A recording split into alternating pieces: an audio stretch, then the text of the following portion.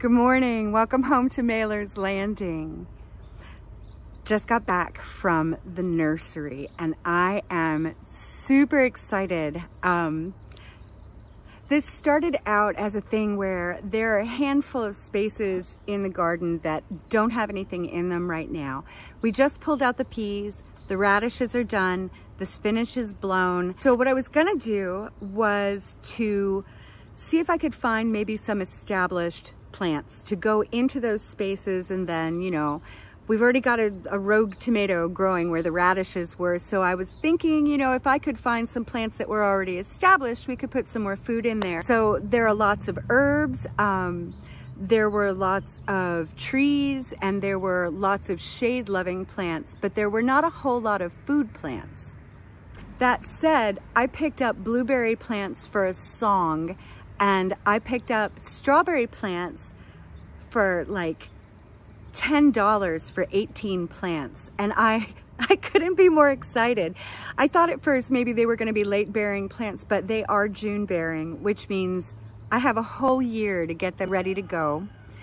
The plan for today is to get this stuff unloaded and then head out to the farm store and see if we can get something to do a raised bed with for these strawberries. And so let me show you what we got. Let's unload the car. I am so excited about this, and I totally spent too much money, but we had such a good time. If you are ever in this area and you have a chance to go down to Bemis Nursery, go to Bemis Nursery. They have beautiful, beautiful stuff. Okay, ready? So this happened. We have a space in back that we want to fill in that's a trellis. So we got some morning glories, and we also got some ivy to go in there. And strawberries. I'm finally going to establish a strawberry plot. Oh. Couple of strawberries. 18 plants. Got 18 plants for a song, y'all. 18 plants.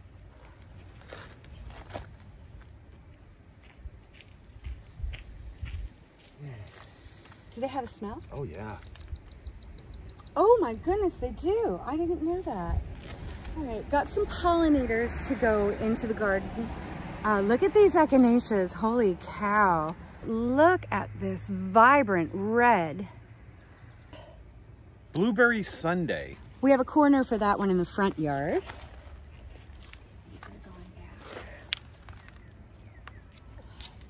Bee balm. This is bee balm. I have tried to grow bee balm back there 2 or 3 times this season, and something has done it a maunch. So we're gonna put it in a different spot and see what we can do.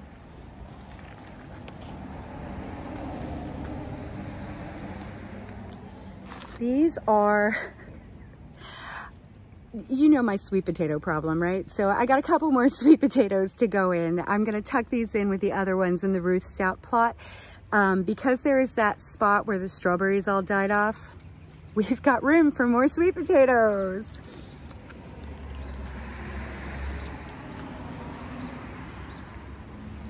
These oxalis.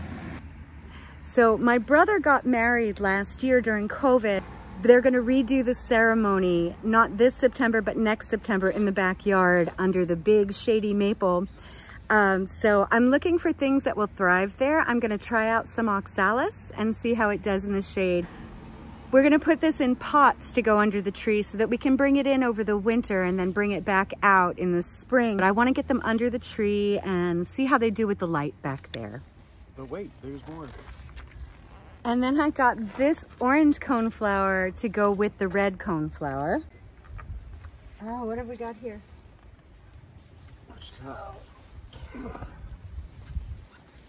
This, I had never seen this before. It's called a butterfly bush.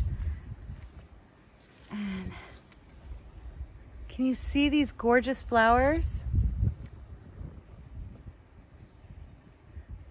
These are just gorgeous, and they're fragrant. They smell so good. We have a spot in the front yard to put these in. And blueberries. We're gonna put blueberries in on the driveway side of the greenhouse. I figure it won't shade it out because it'll only get as tall as the tables probably. And so we picked 4 different blueberry bushes, 2 that are large and established, and I think we've got 3 varieties between them all. So we'll put those in too. Oh, we got a lilac bush. I have always wanted a lilac bush. I have no idea where we're gonna put these yet, but we'll find someplace great for them. But wait. There's more. This is also gonna go in the shady place on the trellis back there.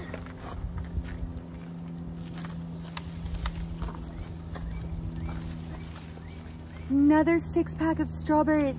Do you know what? I picked out 2 and he just handed me a 3rd. What a nice man. And then flowers, of course, flowers. Let's see, what do we got? Got Lily of the Valley. I'm going all in on that shade garden in the back. We've got the ivy, we've got the morning glory, and we're gonna pop these folks in. I've also got some coleus in back there. I wanna make this business bloom. I wanna make it bloom. Got these gorgeous daylilies. Let me see this one.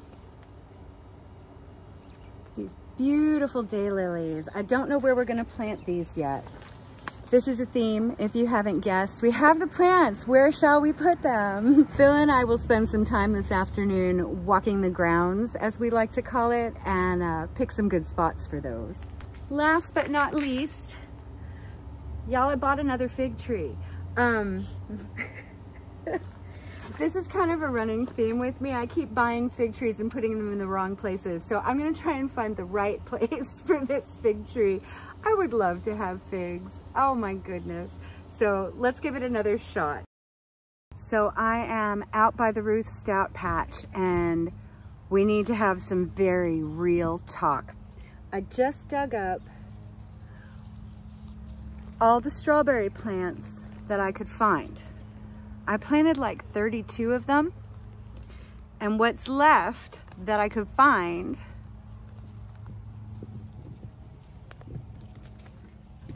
were 6.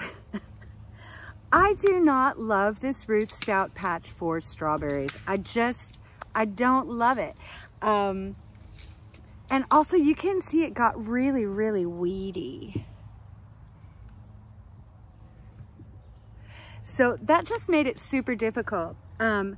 Anyway, Bill and I were talking and I said to him, you know, we could just get a kiddie pool, and he does not like the kiddie pool idea. So we bought a feed trough from the farm store, and we're gonna put in a raised bed in the Ruth Stout plot where the strawberries were. This will do 2 things. 1, it'll give our strawberries a new home, and 2, I don't have to weed that section. I'm so into that. So we'll have 18 plus the 6 that came out of the ground. So 24 plants. And Bill is over there right now. He's getting the tub filled. We're putting some sticks and stuff in the bottom because I only have the 1 bag of topsoil. So we're gonna add some regular soil from a spot where we're trying to take down a mound. And that'll be the middle, and then on top we'll put the potting soil.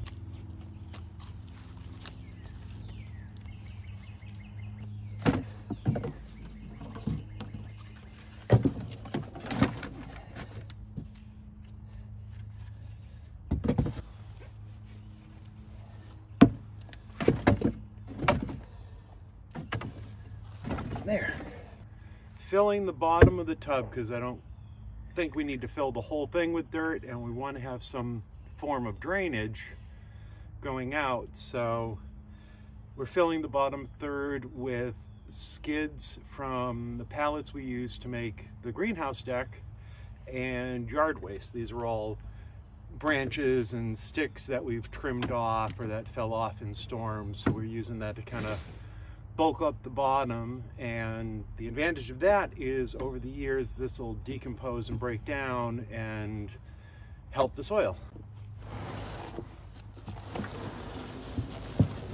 We've got the watering trough, which is now going to be the strawberry pot, and we've filled part of the bottom with branches and sticks to help add some volume, and we've also added a bunch of rocks around where the drain plug is for it so that we have consistent drainage. So now that that's all in, we're going to fill it with dirt and then put 4 or 5 inches of our own compost on top to help everything have a good head start in growing.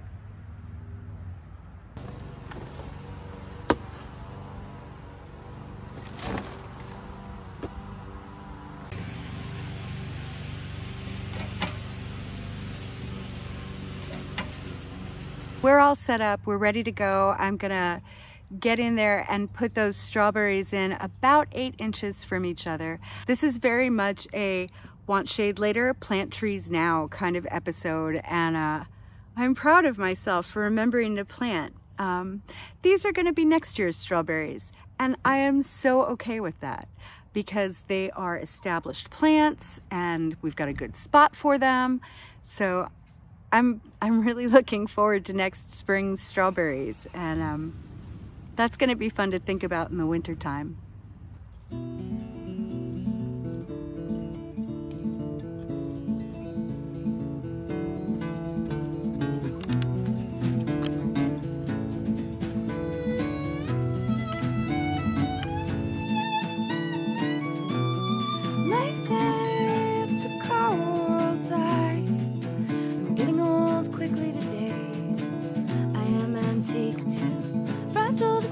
Make the bed too big.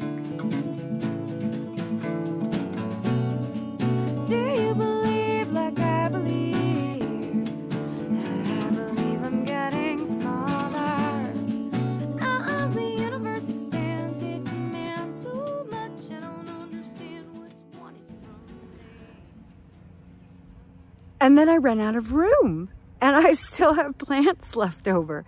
So Bill is down in the basement. He's cutting apart one of these 50-gallon drum type things that we have a few of. He's cutting one down for me and putting some drainage holes in it. We're gonna fill that one in and set it at the foot of this one.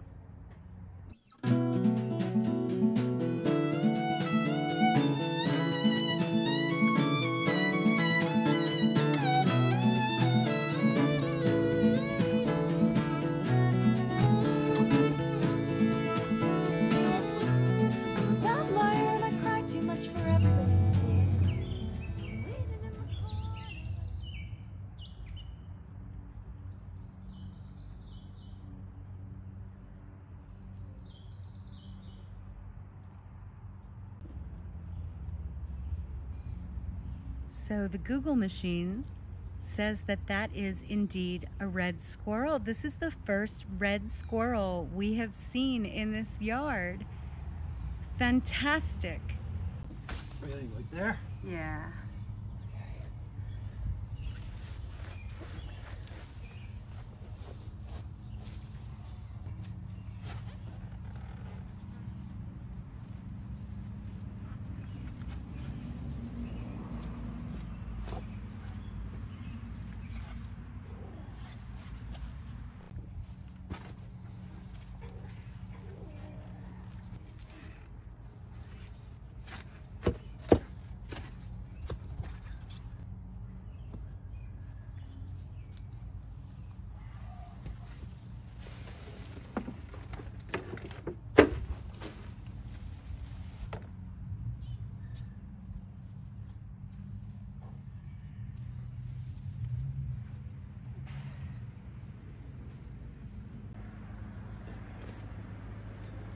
It's in.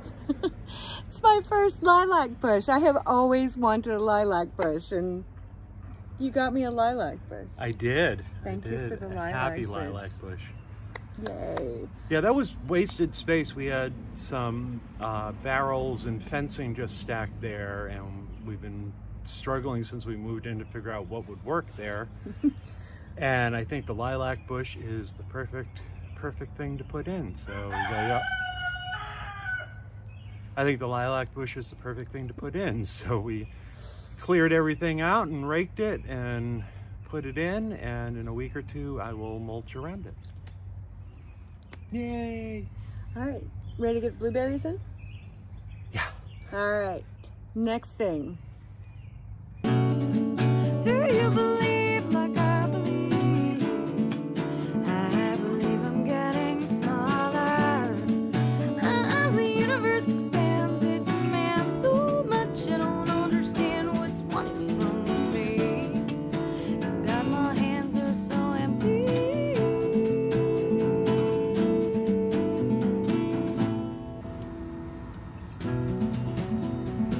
Wow. There you go. How you feeling? Tired. This man has dug a lot of holes today. Many, many, many holes. So many holes. And so much dirt. You've moved a lot of dirt. He has moved a lot of dirt today. Thank you. You're welcome. But So- the plants look good. It does. Oh, I'll get you a shot of the corner before we go. That came out great, the front corner.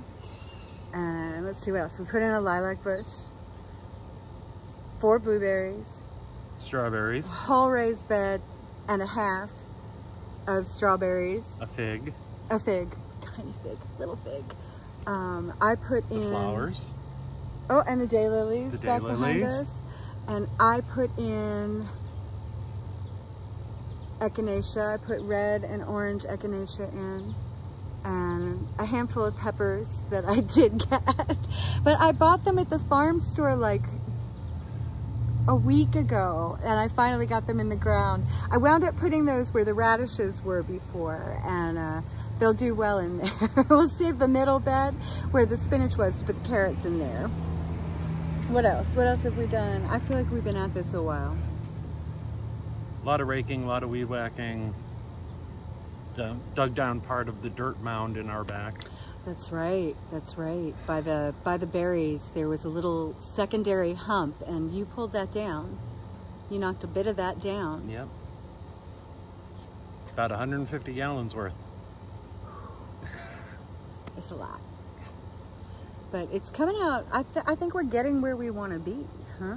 We're getting there. We're getting there. But right now, I'm sitting here watching the thunderstorms rolling in. Yeah, that is on the way. Let's get you over so you can see that corner.